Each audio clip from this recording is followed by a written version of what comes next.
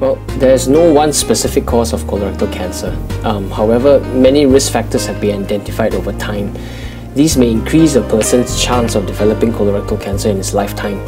The possible risk factors for colorectal cancer include an older age, a diet high in animal protein, saturated fats and calories, a diet low in dietary fibers, excessive alcohol consumption and smoking, a sedentary lifestyle, being overweight or obese, a family history of colorectal cancer, a history of inflammatory bowel diseases such as ulcerative colitis or Crohn's disease, women who particularly have had breast, ovarian or uterine cancers, and also a personal history of colorectal polyps. Now also, about 10% of colorectal cancers are inherited cancers.